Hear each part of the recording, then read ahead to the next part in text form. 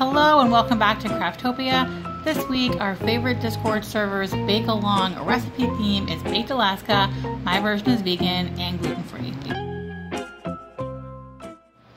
Before you do anything, you need to prepare your ice cream. So just freeze a saran wrap bowl of ice cream. Now we move on to the meringue. It's made from Aquafaba, which is the liquid found in a can of chickpeas. This stuff is absolute magic. This video is more about making this than anything else because you can apply it to anything. I found that one 14-ounce can of chickpeas gave me a little under 200 mils, and you actually want to start with 300 mils.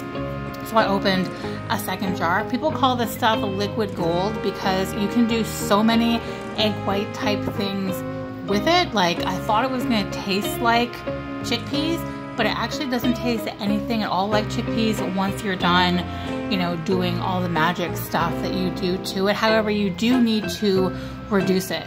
So we're just going to let it reduce for about 15 minutes. In the meantime, make your brownie, or you can make a cake base. It really doesn't matter. I will include the link to my brownie recipe in the description. It does not matter what your base is. It just needs to be something solid to hold on to the ice cream. I used brownie, obviously. My reduced Aquafaba was less than the 150 mils I was going for, but I made it work. It's fine. So back to your base. You're going to want to take a bowl the same size as the one your ice cream is in and just kind of put that over top as a cookie cutter shape to make sure that your base is the same size as your ice cream. Just because you can't have any gaps, you want to make sure that it's exactly the same size. It really doesn't matter if it's cake or brownie though. It just needs to be some type of base, and then just cut away your excess. You can eat it or make it into a trifle or make cake pops if it's a cake, or brownie pops or whatever, it doesn't matter.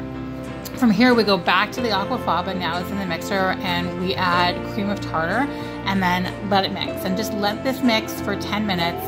Look how magical this is. That was literally only 10 minutes. This stuff is wild and we're not even done yet. So to make it even better, we're gonna add some water and sugar, quite a bit of sugar actually, and mix this up. Don't mix this too much.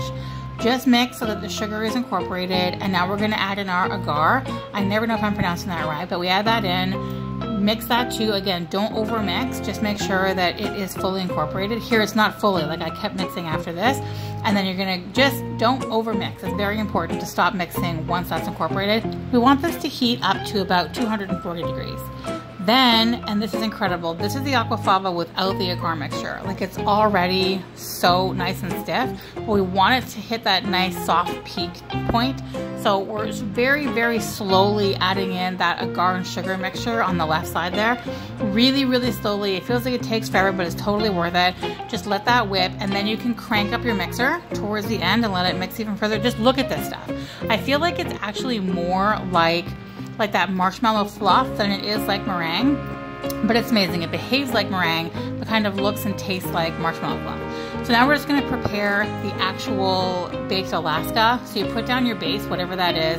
Now we get our ice cream out. It was already frozen, obviously, but now it's frozen in the shape that we want it to be frozen in. And wouldn't you know, it's too small for, or I should say maybe my base is too big. So I had to do a little bit of minor surgery to cut away some of that to make sure that it was the same size, because we can't have any gaps or else the ice cream is gonna melt in the oven. So there's my meringue. It's absolutely incredible. I still can hardly believe it came from Aquafaba. It's wild. Now we're just gonna get to spackling. You do not want any gaps at all. So when it comes down to the side here, you want to make sure that it goes all the way from the top to the bottom and all the way down to the parchment paper with absolutely no gaps at all, because if there's any gaps, our ice cream's gonna melt. So I'm just kind of doing a check here, thinking that I've got it perfect, and then boom, I spot a hole. So just make sure that you have patched up any holes that you might find. Spin it around a couple times just to be sure. And now we're gonna do, you know, the little spiky things all over it to make it look really legit.